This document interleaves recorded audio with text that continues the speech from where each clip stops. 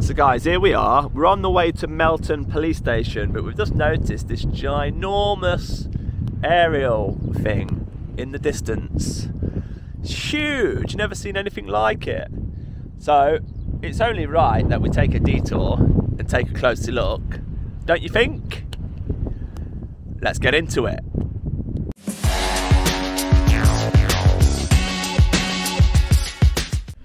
As we get closer, the scale of this thing just becomes immense. Even got wires coming down from it to hold it in place. Shown by my 3x zoom. Let's get closer. We're getting even closer now. Look at that. That is not every day you see something that big. I'm telling you now. Let's get closer. So here we are, guys. We've come up this road here, and just behind this gate you will see the beast of what I'm just about to Google to see what it is. But up we go, up we go, up we go, up we go. Jesus Christ. Got a cattle grid here, and there's something like satellites as well in the inner perimeter fence. Let me just get onto Google to see what this actually is. Danger, beware of falling ice from the mast and stay wires. Woohoo! That would be dangerous, wouldn't it, if a bit of ice fell on your head from that high up. Ouch! I've just been reading up on Google, and Waltham transmitting station used to broadcast all the analogue stations before we moved into digital. So BBC One, BBC Two, ITV, Channel 4, Channel 5, they were all transmitted from Waltham to serve this local area. So at the minute, this transmitting station is being used for 106.6 FM smooth radio. It's being used for Digital 1, BBC National DAB, and now Nottingham. So it is still being used by some services. Have a little closer look, see what the signs say, see if there's anything more interesting that we can see. It says on Wikipedia that the first mast here was built in 1966 on the 16th of November. It collapsed, but parts of the wreckage are still used as pig shelters. Do they mean on this site? If there is, let's go find them.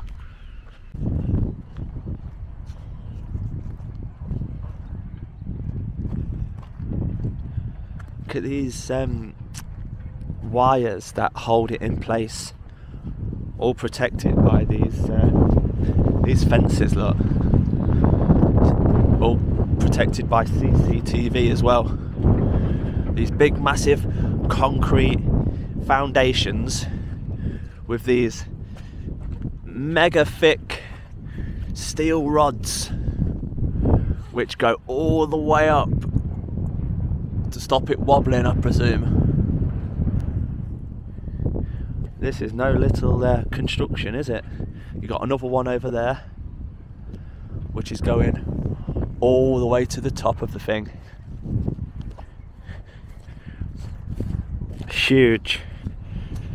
It says that the mast was originally built to provide BBC Two to the East Midlands. It became the main mast for ITV Central from 1982 and BBC East Midlands from 1991. Previously it had been broadcast from Birmingham, and it's now the main TV transmitter for all digital terrestrial channels covering the East Midlands. So it's a big one. Delivery drivers, wonder what they get delivered here. Another cattle grid inside. Let's have a look around. On Wikipedia it says Waltham first broadcast digital TV on the 15th of November 1998, and in July 2007 was confirmed by Ofcom that the digital switchover Waltham would be transmitting 5 of the 6 muxes within its original CD group. muxes, eh?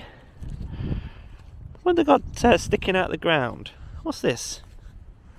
Some barbed wire sticking out the ground, look. Oh dear, look at my trainers. Let's have a closer look around. A view from this side, we can see a couple of these satellites here. And another view of the beast.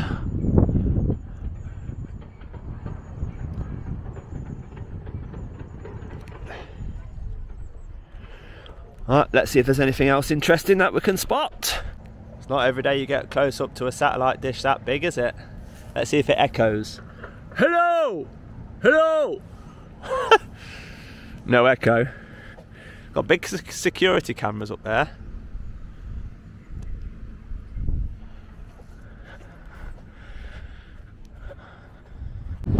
Look at that messy wiring. Not very neat, is it?